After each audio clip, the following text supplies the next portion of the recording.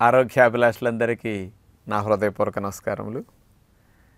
ఈరోజు అజీర్ణం తగ్గాలంటే మనం ఎలాంటి నియమాలు ఇంట్లో ఆచరిస్తే చక్కగా తగ్గించుకోవచ్చో తెలుసుకోబోతున్నాం. కొంతమందికి తిన్నది జీర్ణం అవ్వదు. ఇక తిన్న తర్వాత ఎన్నో గంటలు గడిచినాయి కదా, అక్కడే అట్లా పడున్నట్లుగా ఫీల్ అవుతూ ఉంటారు. అజీర్ణం ఉన్నప్పుడు కొంతమందికి ఏమండి నాకు కింద నుంచి మొక్కలు వస్తున్నాయండి, ఎలా తింటే అలా వచ్చేస్తున్నాయండి, అరక్కుండానే వచ్చేస్తున్నాయండి అంటుంటారు. దీన్ని అజీర్తిగా చెప్తుంటారు. అజీర్తి ఉన్నప్పుడు ఆ త్రేన్పులు వేరుగా వస్తాయి. ఇలాంటి లక్షణాలతో చాలామంది బాధపడుతూ ఉంటారు. మరి ఇలాంటి అజీర్ణము, జీర్ణం కాని ఆహారాలు రసంగా మారవు. రసంగా మారినప్పుడు రక్తం లోపలికి వెళ్ళవు. రక్తం లోపలికి తిన్నది వెళ్ళకపోతే శక్తిగా మార్పు రావు. అందుకని మనకు నీరసం వస్తుంది. అజీర్ణ వ్యాధితో బాధపడేవారు తిన్నది ఒంటికి పట్టక దొడ్లోకి ఎక్కువ వెళ్ళిపోతూ బలహీనం అయిపోతారు, బరువు తగ్గిపోతారు, బాగా వీక్ అయిపోయి సన్నగా ఎముకలు కనపడేట్టు మారిపోతారు అన్నమాట.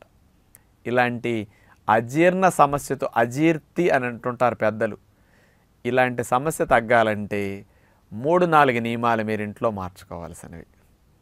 మలబద్ధక సమస్య ఎక్కువ ఉంటుంది వీళ్ళకి. ఫస్ట్ అవుట్పుట్ సరిగా లేకపోతే ఇన్పుట్ వద్దొద్దని డిమాండ్ చేస్తుంది బాడీ. కింద ట్యాంక్ నిండా 3-4 కేజీలు స్టాక్ ఉండి పైప్ అంతా అంటే ప్రేగంతా జామ్ అయిపోయింది. అసలే ఇక్కడ ఖాళీ లేక వస్తుంటే నువ్వు ఎక్కడొస్తావు పైనుంచి ఆగు అని ఆపేస్తుంది అనమాట. అందుకని అజీర్ణ సమస్యలు ఉన్న వాళ్ళందరికీ మలబద్ధకం ముందు మొదలై అక్కడి నుంచి స్టార్ట్ అవుతుంది అనమాట. రూట్ కాజ్ ఇది. అంచేత ఈ అజీర్ణ సమస్యలతో బాధపడేవారు ముందు ఎనిమా చేసుకోవడానికి ట్రై చేయండి. యూట్యూబ్లో ఎలా ఎనిమా చేసుకోవాలనేది నేను చెప్పిన వీడియోస్ చూసుకుంటే తెలుస్తాయి. సర్జికల్ షాప్లో ఎనిమా డబ్బా కొని తెచ్చుకుని అలా ఎనిమా చేసుకోండి. 10-15 రోజులు 20 రోజులు రోజు ఎనిమా గోరువెచ్చని నీళ్ళతో చేసేసుకోండి.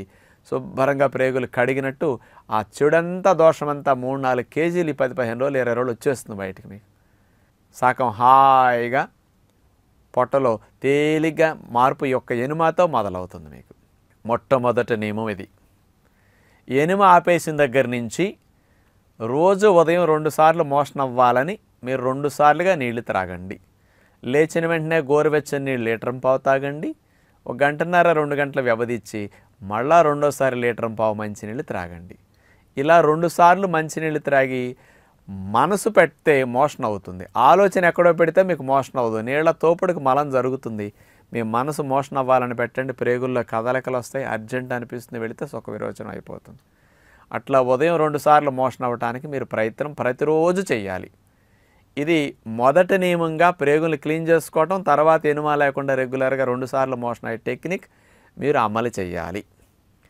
ఇక రెండవ నియమం, ఈ అజీర్ణ సమస్యలు ఉన్నవారు ఆహారం ఎక్కువగా తినలేరు, తిన్న అరగదు. కాబట్టి వీళ్ళకి పొట్టకి ప్రేగులకి శ్రమ లేకుండా అరిగించే విధముగా ఆహారాన్ని ఇవ్వాలి.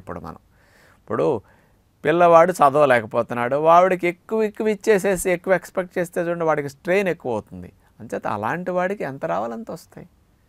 లాగలేకపోతున్నది బండి, కాస్త 4 బస్తాలు తగ్గిస్తారు, అప్పుడు ఈజీగా లాగుతుంది. అలాగే స్ట్రెయిన్ తగ్గించాలి ఇక్కడ. ఇలాంటి వారికి రెండో నియమంలో బ్రేక్ఫాస్ట్లో ఇడ్లీ దోశలు మొలకలు అస్సలు తినకూడదు. ఒక 15-20 రోజులు, నెల రోజుల పాటు కేవలం ఫ్రూట్స్ తినాలి. తియ్యటి ఫ్రూట్స్ మంచిగా ఉంటాయి కంఫర్ట్గా. బొప్పాయి, కర్బూజా, పుచ్చకాయ, యాపిల్, అరటిపండు, సపోటా ఇప్పుడు మనకు దొరికే వాటిలో ఇవి కొంచెం బాగుంటాయి అన్నమాట. ఇలాంటి ఫ్రూట్స్లో ఏమైనా 2-3 రకాల ఫ్రూట్స్ని మీరు ఉదయం పూట పెట్టుకోండి. ఈ ఫ్రూట్స్ తినేటప్పుడు బాగా నమిలి తినాలి. అరగంట సేపు స్లోగా బాగా నమిలి తినండి. నమిలితే కిందకు ముక్కలు రావు, రసంగా మారతాయి, పొట్టలో రక్తం లోపలికి వెళ్తాయి. తిన్నది ఒంటికి పట్టాలంటే బాగా నమలాలి. దంతాలు మనకు పొట్టలో లేవు కదండి, మరి ఉన్న చోట ఉపయోగించుకోండి. మింగేయటానికి కాదు కదా దంతాలు ఇచ్చింది. ప్రతి ఒక్కరం చేసే తప్పు.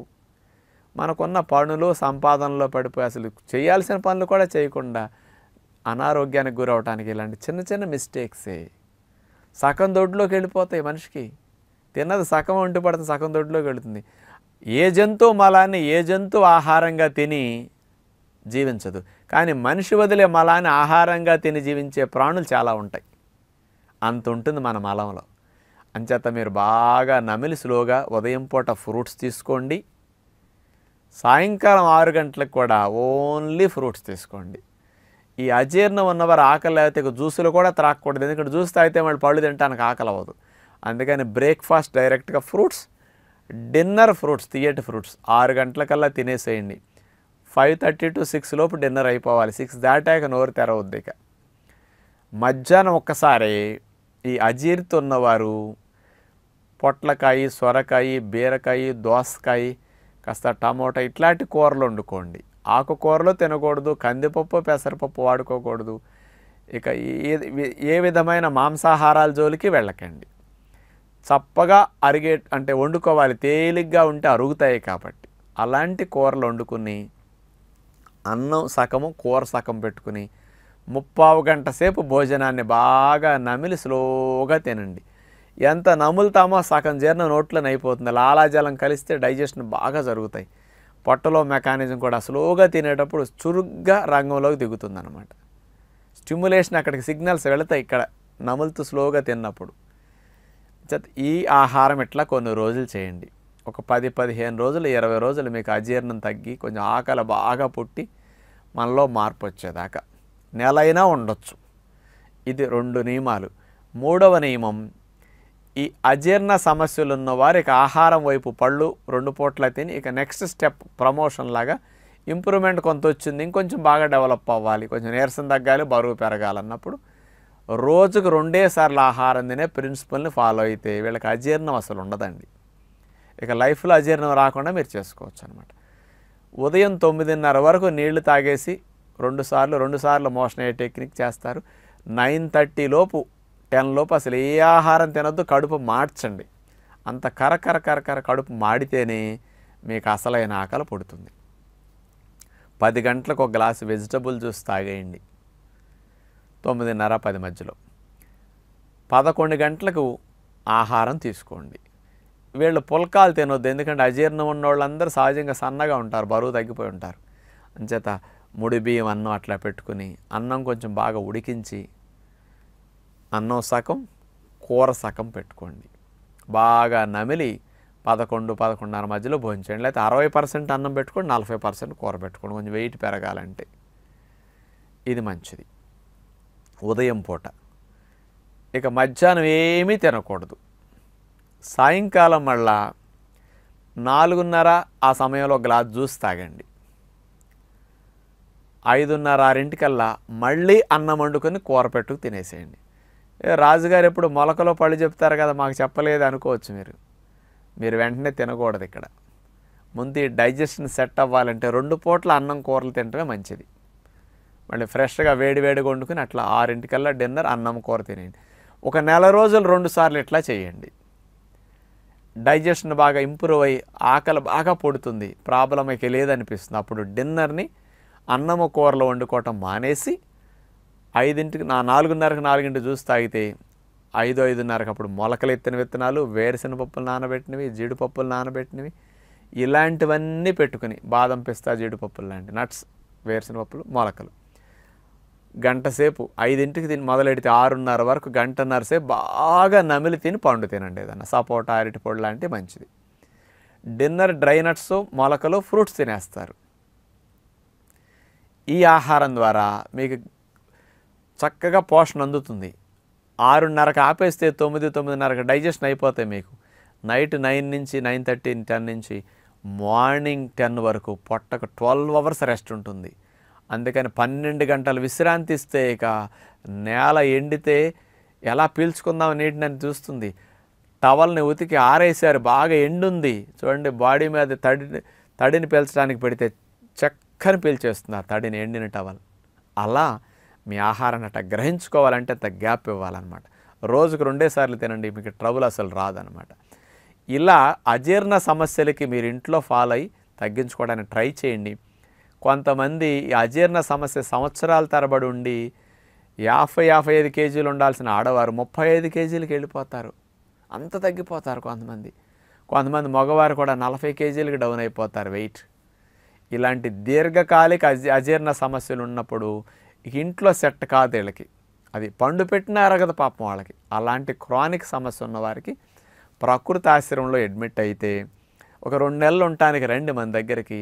అలాంటి వాళ్ళకి ఏం చేస్తారు, రావటంతో ఉపవాసం పెట్టేస్తాం ఏనుమా చేసేసి.